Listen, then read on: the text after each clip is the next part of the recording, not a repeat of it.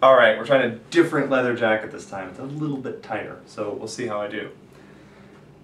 We think about routing on the internet as happening between computers that are connected to the internet. And that's true.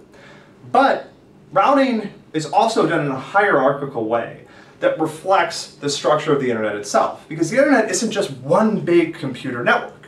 The internet is a network of computer networks. Each network that's part of the internet is independently operated, and those networks cooperate using the IP protocol to move data from one side of the earth to the other. One way that we refer to these independently operated computer networks, particularly when we're talking about routing, is as an autonomous system, or AS. Because routing is really done at a level that spans autonomous systems, and then within each autonomous system itself. So let's talk about that. So rather than looking at these nodes, let's reflect each one of these nodes as a computer network. Now those computer networks are operated by different entities. This one might be the computer network that's operated here at the University of Buffalo. This might be something like a computer network operated by a big ISP like Level 3 or whatever. So in order to, now if I'm communicating with a computer that's within my own autonomous system, all of that communication and all of the network configuration and all the network maintenance that's required to route within a particular autonomous system is the responsibility of the company that maintains this network. So UB's network engineers are responsible for stringing the cables and configuring things and stuff like that. So all of that network operation is up to them.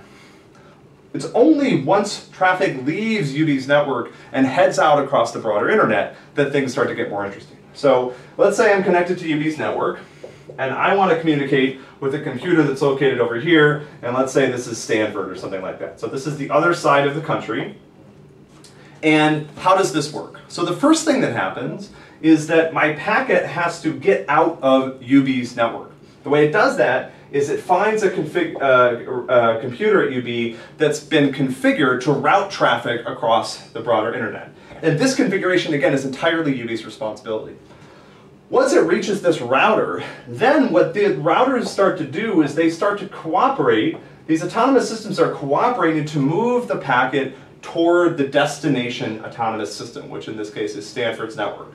So in this case, it might cross level 3 and maybe across to some other ISP. And finally, it's going to be delivered to the router that Stanford has set up to handle traffic that's either arriving at or departing from its autonomous system. Once it arrives here, it probably has to go a few more hops to get to its destination, which is over here actually, so it went the wrong way. But it has to do a few more hops to get to its destination, and this configuration is again the responsibility of Stanford.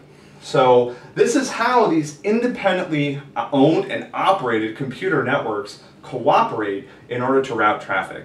And this reflects the fact that there's really this two-step routing process. So first I do routing within my autonomous system, then I do routing across the autonomous systems, and when the packet arrives, then there's some more routing that happens within the autonomous system. So this model is really a nice way to remember the fact that the internet is not just one big network. It's a network of computer networks that have all agreed to cooperate, speak one common protocol, which is IP, in order to allow traffic to cross the globe, to originate at any network that's connected to the internet and arrive at any other network that's connected to the internet.